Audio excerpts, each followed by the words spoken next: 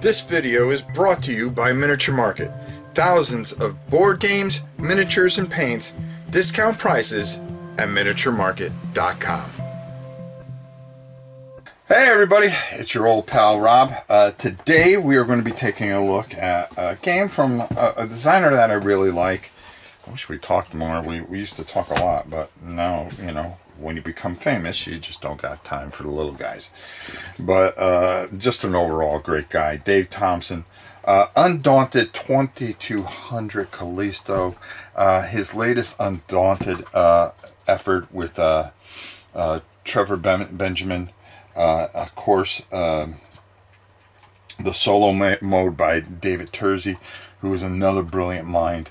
This, I'm going to tell you right up front, I love the Undaunted series, and then you put it in space. Home run, folks. Let's go down to the table. We'll talk a little bit about it, and then we'll come back up and, well, we'll get on out of here. So I'm not going to explain everything, but I want to show you what goes on here and some of the differences and some of the things that are just absolutely glorious about this.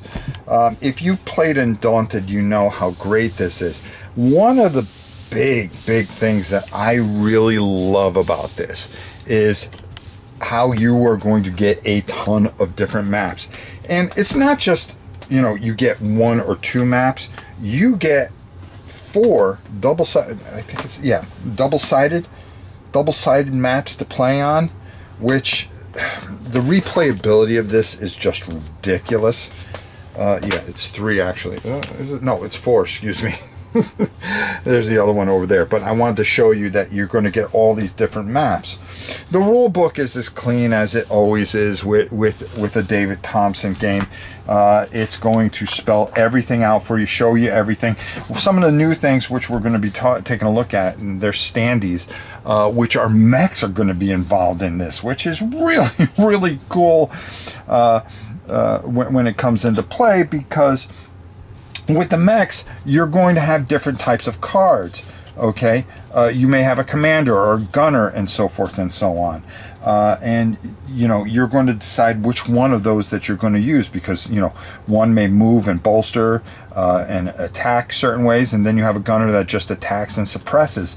You know, and there's ways to scout and stuff like that, and things like that. So your mechs have different types of a crew that will go with them, which is really cool. And then of course, you know, you're going to you're going to have scouts, nail gunners, and different types of guys. And as you can see, they will have a value, and then of course which group which they would be in your hand, because as always you are going to have a certain hand of cards, okay, that you're going to be playing from, but you're going to also be able to buy and bring in certain people. But you'll start with a deck with a certain amount of people, and then you'll have different ones that you'll be able to pick from as you go, and you know, as you bolster things up.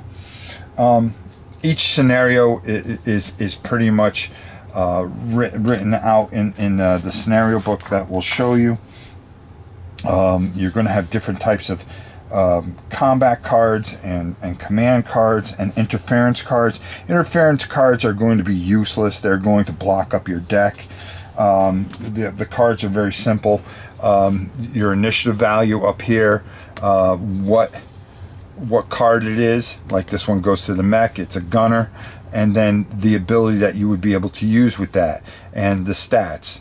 This is going to give you 2 at 0 range attack, okay? This ability suppress 3, and you're going to have dice, and you're going to roll different dice, and when you're in different areas, you are going to get certain amount of defense. For instance, a nail gunner has 4, and then you would have 2 here, which would bring it up to 6. And then if the scout was here trying to shoot, you would count these spaces too, which would bring it up to 8. And then depending on certain things, you would roll a die, and hopefully if you could do that, you will be able to take it out. And there'll be different dice that you'll use depending on certain requirements, but you'll roll 12. That's going to be a hit, okay? So, which is pretty good, because that's going to probably knock that down a scale, and then eventually they'll start losing cards and so forth and so on. But you are going to be accumulating some of those interference cards as well with certain things that you're going to do. You're going to have your scouts that are going to be scouting areas. You'll be able to claim certain areas for your area. You can never claim an area that is already claimed by another unit here. You would have to eliminate that particular unit. There are going to be all types of missions. Everything is spelled out in how it works. Okay, your round structure. You're going to draw cards. You're going to determine initiative. Remember, I showed you that thing. Players are going to take their turns, playing all the cards from their hand to perform their actions. You're going to have movement actions, support actions, and then of course your combat, which is always a good time. Okay, rolling attack dice. You know, if it's a low target, you're going to roll a d12. If it's a level target, everything is run off a d10. If it is a high target, okay, if you're shooting uphill, you're going to roll a d8. So you got different dice for that. You're going to have attacks, pulse, suppression. All the icons are spelled out for you on this quick two-player reference system, okay, which is just fantastic. And the whole manual is only 21 pages long, and actually, to be honest with you, they give you a rule example on page 20. So just making sure that you have everything down is 19 pages, easy to read, well done by, you know, one of the best minds in the business.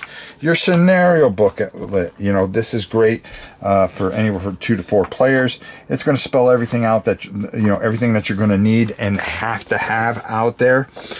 These are the cards that are going to be in your hand, and then these are going to be the cards that are going to be on the table. The S cards mean those are the supply cards that you're going to have extra that you'll be able to add, and these are your starting cards that will be in your group. Okay, some of them don't start in your hand, so you're going to want to get those, and then of course you're going to have a certain amount of interference cards available as well and in your deck to start your scenario. It'll tell you what board that you're going to use and all that other stuff, how you're going to set things up, which board you're going to, I just said that, and the different scenarios. I believe that there are up to, hold on, how many scenarios? 8 scenarios, but you can also run a campaign, and it's interesting because you'll be able to, you know, attribute all your stuff. You're going to want to you know, copy these your campaign tables, because you're going to be keeping track of casualties, of wins, of heroic contributions, and the different scenarios and when you did it.